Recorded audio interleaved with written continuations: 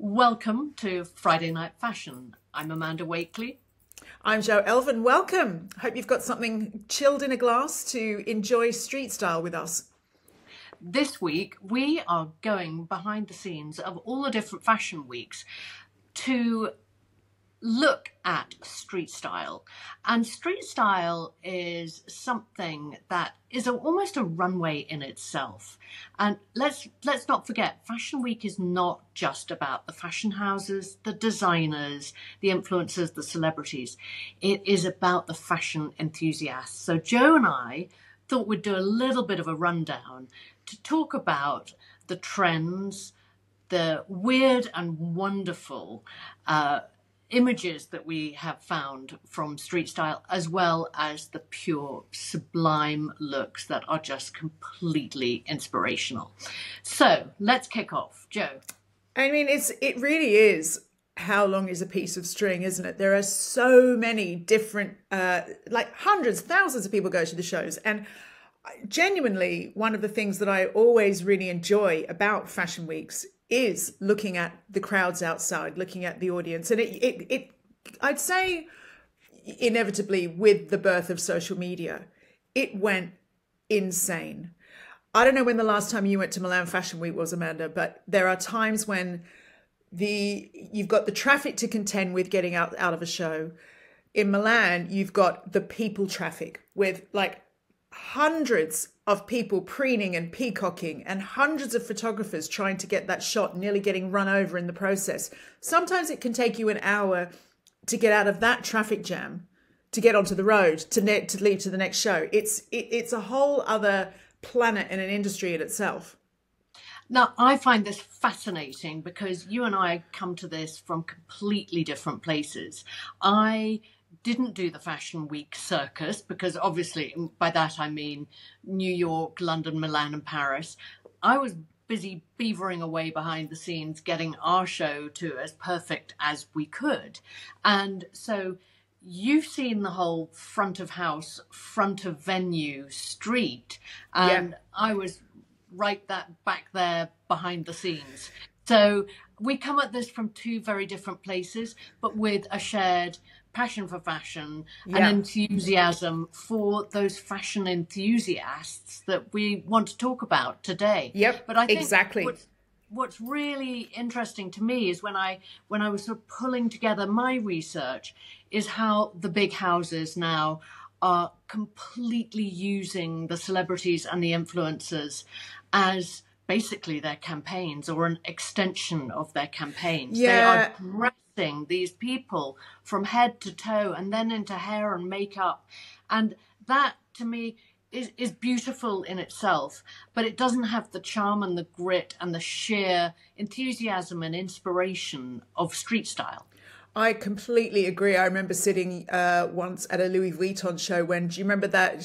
Her name is Chiara Ferragamo, the blonde salad girl. She was one of the first big influencers. And she was sitting front row at Louis Vuitton in head to toe Louis Vuitton, down to the bag, the shoes, the eyewear. It's just, that's not style to me. And it's not street style. So I kind of have tried to find the people who, and I could get it wrong, I guess, but not who haven't been sponsored in that way for my looks.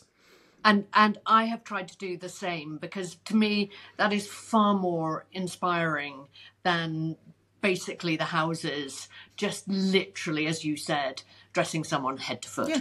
So one of my favorites is Paris Style 16. I just love this guy in his what looks like a Vuitton sort of hack of a jacket. I might be wrong. It might be the real thing. But I just love the idea of, these handles put onto the jacket, the hearts of the canvas. I think super cool. And then red bandana, red pants, really, and then the trilby and the ease and the sunglasses. It's just, and the fact that he's got both a bandana and a tie on. I think the styling and another bandana at the hip, bandana at the hip. I mean, so he knows he's got it going stylish. On. Yeah. And he knows he's got it going on. There's like, that's when I used to go to the shows, I used to obsess over my outfits and worry about my outfits. And then I'd go out and see someone like that who they've just got innate style and they just know how to throw things together. And even if they think some people won't like this, they still know it looks good. I never really felt like I had that. I think there's a lesson here to everybody. And that is, if it feels good to you, just wear it. And wear it with confidence, and you will shine, even if it doesn't work, quite frankly. Yep, I completely agree. Now, I'm going to take you on that note to one of my favourite looks, which is Milan, which we're calling for our references Street Style 7. Now, this lady this is a photograph by the Street Style snapper Tommy Ton, who I'm a big fan of. You can see him on Instagram. She's wearing a green plaid jumpsuit. That's 3 Elvin ticks right there. Green plaid jumpsuit. And I don't know if she works in fashion. I suspect not. She's just, a Milanese lady he happened to snap on the street. And she absolutely exemplifies everything I love about people watching in Milan. It's a little bit crazy, but it's still sort of relaxed. And you can tell it's just her.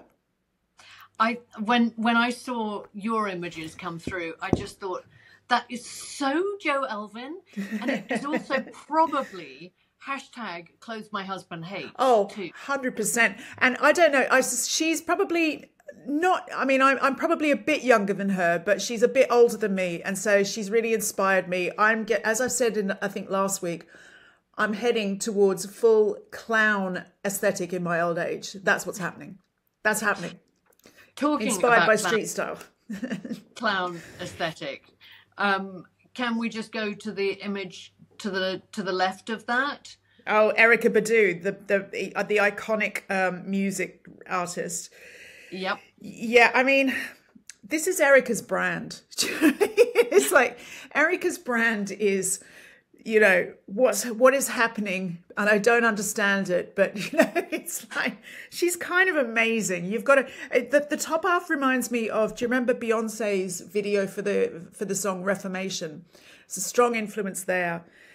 I couldn't tell you what's going on at the bottom half, and I'm slightly worried that that's all real fur. I don't think it is. I had a really good look at it, and it's supposed to be probably foxtails or something like that. It looks like willies. I didn't say that. You did. Very but furry you were thinking it. It did briefly cross my mind. But I think for me, what I love about street style are the very exaggerated elements that these fashion enthusiasts put together. 100%. Everything in that look is completely exaggerated, whether it's how deep the hat is, the oversized volume of that leather jacket, and then this bonkers skirt, if you can call it that, or overskirt, and then the sort of absolutely poker straight platinum blonde hair, and the sort of seriousness of the pose is, talk about peacocks and preening. That's a peacock moment, isn't it? But I mean, from what I know about the mean streets of Milan and Paris, let's just say I really hope that Erykah was not gripped by a sudden need for a loo, because that outfit was not gonna serve her. We've got people called Gemma Wolfson and Salavat Kaipir in Rick Owens. They are really taking the theatre to the streets in that look.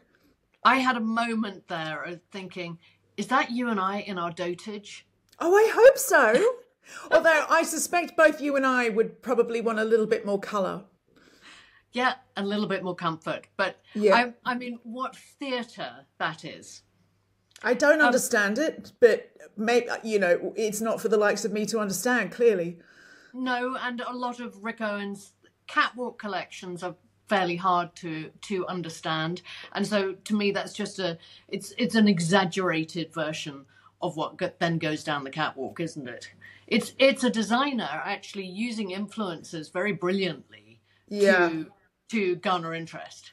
I mean, that's a brilliant image. Rick Owens was the one a few seasons ago who sort of was inspired by the Lee Bowery art, where he had models going out with another model strapped so that their bottom was in their face. So yeah, I don't know how else to, I don't know how to follow that sentence, but you know, that's a fact.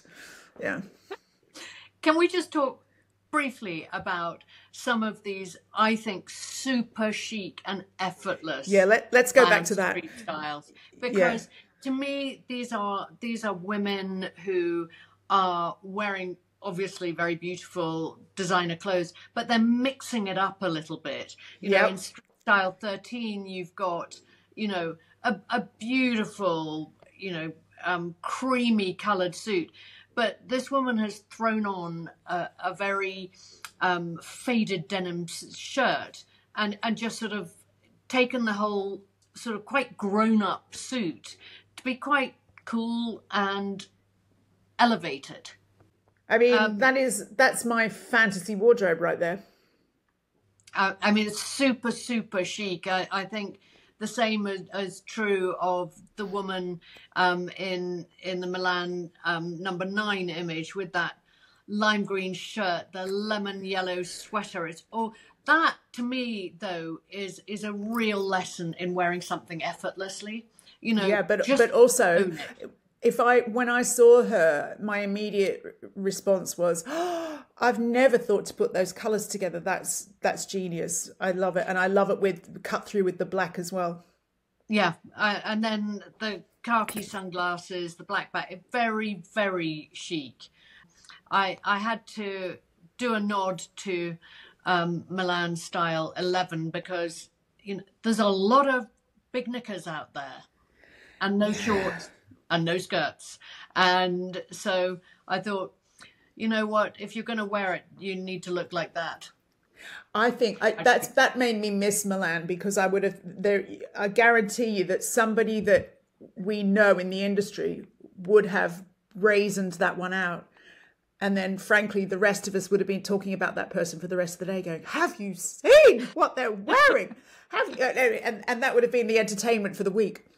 But did you editors used to really critique each other's looks, each other's sort of fashion sometimes weakness? Sometimes if somebody was really doing something, like either whether they'd clearly spent a lot of money, or if they'd clearly borrowed every single piece of their wardrobe, or if there was one season where an editor wore exactly the same thing for 3 days running, and so we were all like, that's unusual. Maybe she's writing a piece for someone, you know. So it's not particularly bitchy, but it's like, wow. I used to sit next to one editor who would remain nameless, who would look around and say to me, have you seen that everybody else has got that designer bag except us? So they've given everyone except you and me this bag. And then I was feeling quite nice until that moment, and then I'd feel like shit for the rest of the day. I can't imagine the pressure that must have gone into dressing for the shows.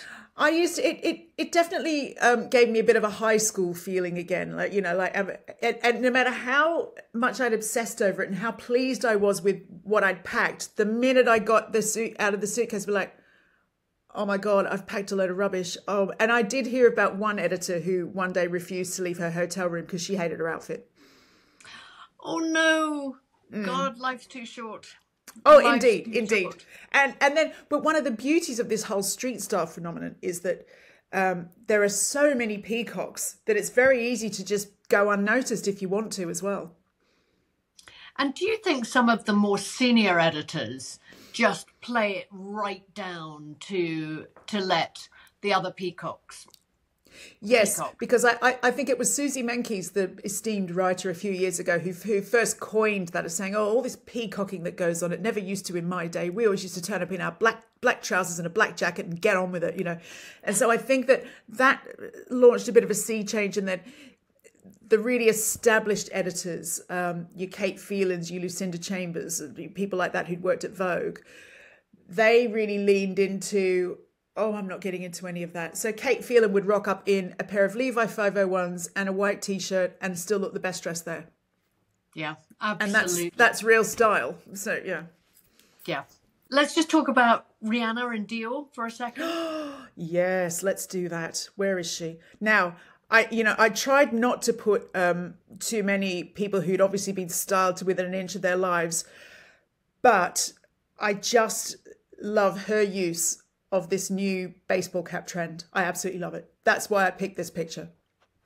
And do you think she threw that on to No, make it I to don't. make it a bit hers?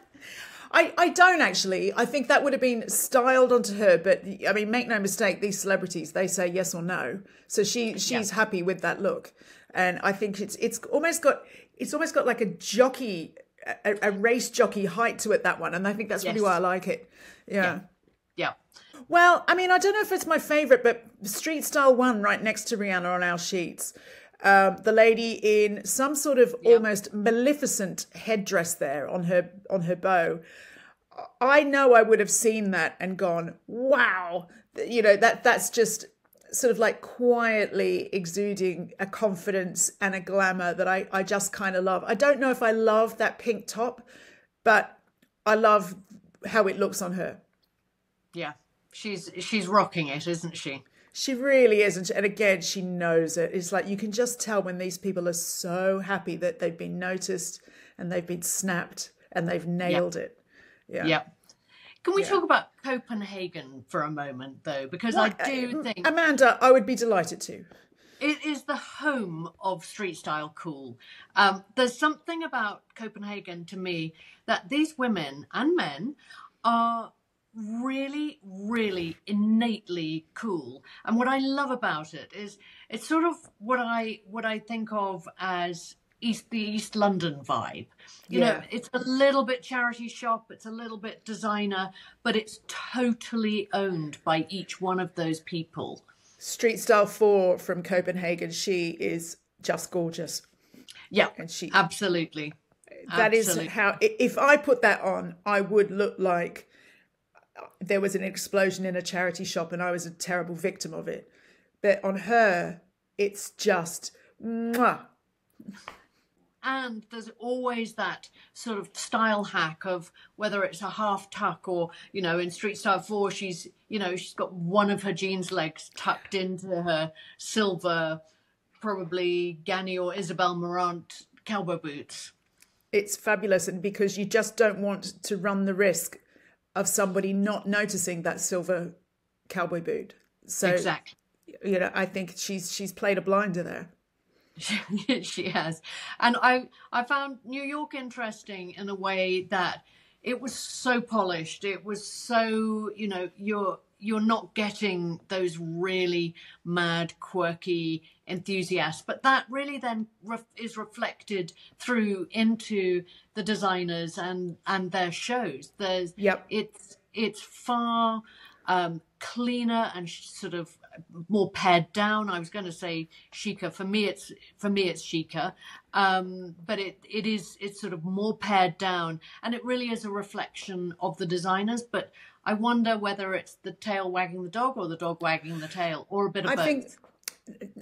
I think the New York. I've got a lot of New York friends. I'll just caveat that, but there's definitely a buttoned up and just less humor and less what I suppose the Americans would call a bit of a loosey-goosey attitude to anything across business.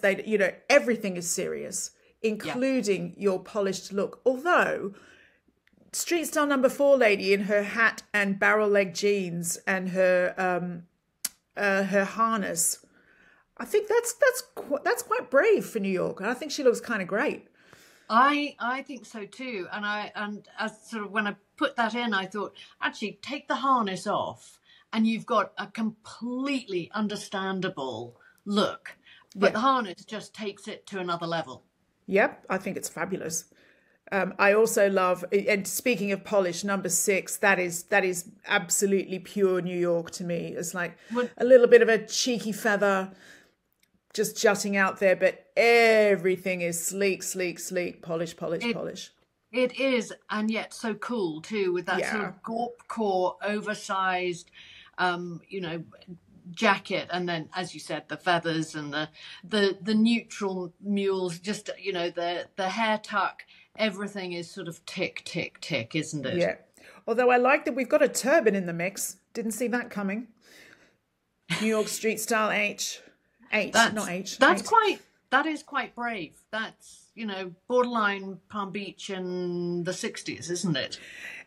A little bit Puccini, the clown, that one. Yes. It's a bit, but it's a bit also without the headdress. She could have got that in cos. Yep. So I don't know what I think of this. It's kind of like, it does remind me, the headpiece and the glasses reminds me of those really cool old, very tightly cropped David Bailey Vogue covers. So I think it's kind of cool. Absolutely. And to me, it just reminds me that, that and the harness, the transformative power of accessories. And I think I put in one way here, street style 20 in Milan, with that giant oversized bag, and that sort of transforms that look to be a very fashioned look from actually quite a believable look. Oh, it's very silly, isn't it? I mean, it's just stupid. It's just, if I was trying to get in or out of a show and I was anywhere near her, I'd be fuming. It's like, it's just taking up too much personal space. I want to go to Shanghai now. Right. Where you had chosen a very cool person. Now, anybody who knows me will know I've sort of like developed a bit of an eye for a good-looking young Asian man. Sorry about that. And so this one did catch my eye, street style number 5, but looking so cool. He certainly is. Love those fringy jeans. Yep. There's elements of many things, let's put it that way. Yep. I love it though. And there's something about, because I do follow a lot of K-pop, that aesthetic for the Far East Asia, they haven't really done what men here have done and gone for the skinny jean thing. Everyone wears like really sort of like skater style, and I really love it. I think it looks great on them. Yeah. Yeah. No, I think he looks super, super cool. And like you, love those jeans. Absolutely love those jeans. I can see you in those, Amanda. I can see you making those jeans. Well, I think sooner or later we've got to do a little bit on denim, don't you think? Oh, yes, please. Oh, yeah. I'm obsessed. Maybe everyone's we should obsessed. Go out and have a shop. Yes. And you can help me find Jeans Nirvana. Jeans Nirvana. Well, it's funny. A lot of people have been saying, how do I get on from skinny jeans? So there might be something in there, but we'll come back to that. It's pretty easy if you never went to skinny jeans, I'll tell you that. On Shanghai, I absolutely loved look 2. I just love her, black and white hair, that sort of very purposeful blonde, blonde roots. She is the epitome of sort of effortless. It's incredible. And that's, again, shows you the influence of pop from that side of the world, because my daughter, until very recently, had a very, very similar hair color job. And it was all because of K-pop. K-pop. Yeah. It all comes back to K-pop, doesn't it? It does for me, I'm afraid. Sorry. Yeah. And just coming back to Paris again, I think, that there were a lot of looks there that, and I think in street style in general, that if you exaggerate the look, whether it's the denim, whether it's the oversized man's jacket, or the print on print on print, that is what really has stood out to me in these sort of fashion week street styles. It's whether it's, the bag, whatever it is, or the layering of bags. I love that, wearing 2 of the same bags in different colours and different proportions. It's just, it's clever and fun. The designers like that when you buy 2 bags as well. But they never mind. Let's put it that way. But I love this guy rocking his double denim. Oh, I thought so cool. And every single detail of that look has been thought through, from the white shirt, black tie, the black belt that then, it has the strap hanging, to the white tassels on the black shoes, and the white, what's he got in his hand? Is it? It's a cap, I think. It is a cap, but Yeah. every, with the black glove on, that is proper. He's thought every detail through. I'm very much enjoying the shirt as a jacket over the shirt and tie. Yep. I might try that. Oh, that could end up in your week on a wall, I think, maybe. And clothes my husband hates, for sure. Definitely. Yeah. I mean, yeah. There's sort of almost reason to chop the bottom of a jacket off to be able to tuck it in and belt it, isn't there? I love it. And this is the brilliant thing about street style, is you just never know when you're going to be inspired to mix up something in your wardrobe. And it often makes me look at things and go, I never thought to wear my shirt like that. I love it. Yeah. On that note, and then I think we should wrap up, Paris Street Style 12, the bandeau that is made of about 8 belts. Oh, yes, I love that. Genius. Absolutely genius. And, again, it's the sort of the extreme of an idea, but it sort of works so well. That would be really great for me with my flat chest as well, because then I would be in no danger of losing the bandeau. Maybe that was what inspired it, like practicality rather than style. I think it's fantastic. She's got a great haircut as well. From street style, I think we should just talk a little bit about what these trends are, how they're going to translate into mainstream fashion. Just to wrap up. And I mean, for me, it's absolutely ditch the opaque tights. It's going to be all about sheer hosiery. And Yep. It looks so cool and modern and polished. There's been a lot of white tights and red tights out there. Maybe less so, but I think the sheer tights are now looking fantastic again. I was just going to say, I think that oversized is really, really in with a vengeance as well. And I'm here for that. I think it's brilliant. Yeah, I love the oversized vibe. I think it sort of looks so cool. There's a lot of leather around, undoubtedly. Yep. And accessories are back. As you say, like double bagging, hats. We haven't seen hats for the longest time. There's a lot of headgear. There's a lot of interesting ways to wear belts, ties, scarves, bandanas. I think that the only limit there is your creativity and imagination. Yeah, absolutely. But I think street style is a source for phenomenal inspiration as to, how people have just mashed it up and given it a go. Yep. And that's what I intend to do every day, Amanda. Just mash it up and give it a go. I noticed your week on a wall on Sunday night. I look forward to it coming up on my Instagram feed and thinking, thank you. What are you doing this week? And do you think, what the fuck is she doing this week? Is that what you think? Never. I leave that to your husband. Yeah. And the great public of social media. Oh, they love it. So denim next week, maybe? I think maybe some denim next week. Yeah, let's give it a go. I'm in the mood. Yep. And any suggestions, please shout. We're open to ideas. Absolutely. Hope you've enjoyed this edition of Friday Night Fashion, and we will be back same time, same place next week. Lots of love. Bye.